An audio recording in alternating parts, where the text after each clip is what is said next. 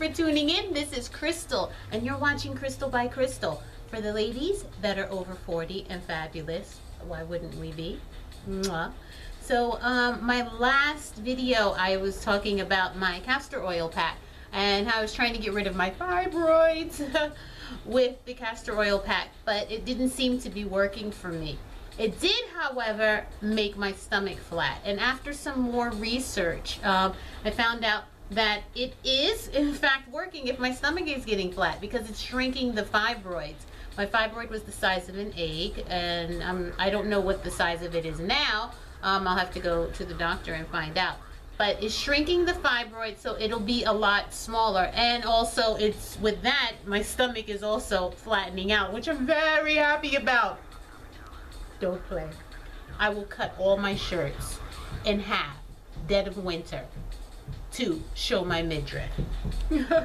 But anyway, I've also decided to try some womb healing, and when I talk about womb healing, I'm speaking about the Yoni eggs. Today I just got my first Yoni egg, and I'm bonding with it right now, and this is introducing my Rose Quartz Yoni egg. It is this love stone is basically what it's called.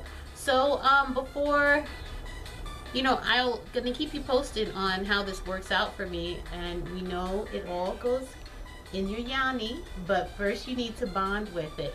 And it's really interesting because I put it in, you know, boiling water, and put it in my hand, and I'm bonding with it, you know, giving it my energy, and it's giving me its energy, and I really feel the energy from the stone radiating. It's very interesting. So this is going to be a journey that I'm taking. Hang in there with me, please. This is my very first Yoni egg, so I will let you know how it is and how it goes.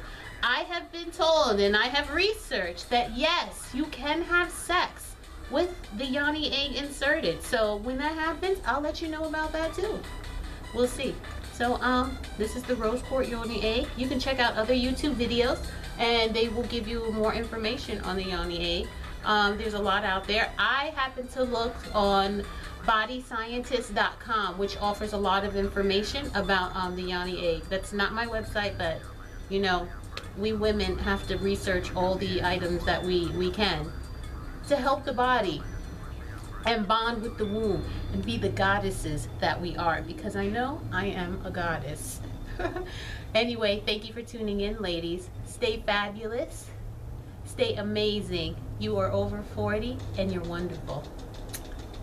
Bye.